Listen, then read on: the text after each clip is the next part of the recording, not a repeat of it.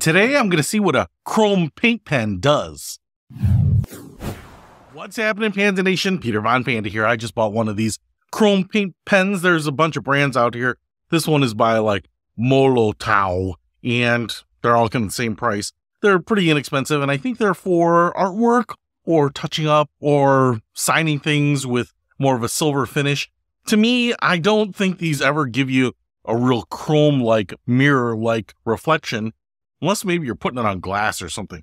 But what I thought we would do is just see if I can touch up this 3D printed Creator Award with the chrome paint pen and see what it does.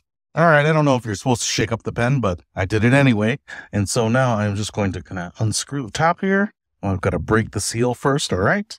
I can unscrew the top. Looks like we will have to prime it. We get a little white tip here. And on the Real Creator Award, which I have been fortunate enough to receive, this piece is kind of a matte silver. So this 3D printed filament looks okay. It's starting to come out. You can see it coming out there. But this piece is actually a very reflective, polished piece there. So that's why I just thought I would fill this in and just kind of try to make it look a little bit more legit. It's actually a fairly narrow tip. So I'm going to go all the way up to the edges here as much as possible. But I was thinking I might have a little trouble smoothing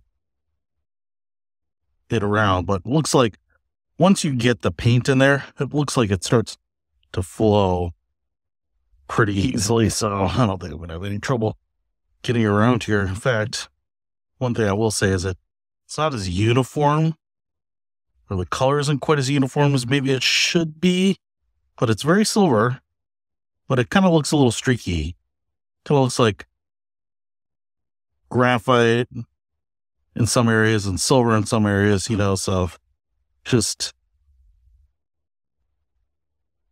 part of that is, and I say streaky, part of that is because 3D printing leaves very distinct streaks. I mean, we've got some high and low troughs there, and I'm just kind of using the ink to fill it in as much as possible. Like I said, I do not expect a mirror-like finish, but thought maybe it would give a little more contrast. This is actually a little hard to read or see that it is anything, a replica nonetheless, but see that there's even a recessed area here without taking a close look at it. So I just thought this might kind of highlight it. All right, so that's what this looks like. It actually seems to dry pretty quickly. And so what is interesting about it is, again, do you see reflection? Kind of, you know, you can kind of see it. I know the camera's a little bit in the way, but it's silver right here. Doesn't get more reflection. Obviously, we have some ridges because of the 3D printing and whatnot, but yeah, that definitely gave it more of a pronounced silver look to it. Now, if you really wanted to be fastidious, you could go in there and sand it down a little bit, get your thumb in there, kind of polish it down, maybe fill it with a primer, a sandable primer, and sand it down, but I wasn't going to do any of that. I just wanted to see if I could make that pop a little bit more in the spirit of what the Creator Awards look like. So if you want to add a little silver, it's not going to be chrome. No one's going to think you sent your parts off to the chromer, but give it a little silver with a decent amount of reflectivity there.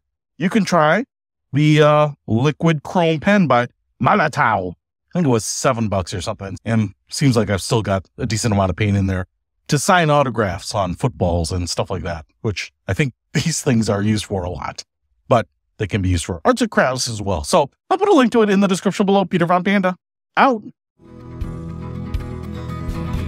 can discover more and explore so much deeper.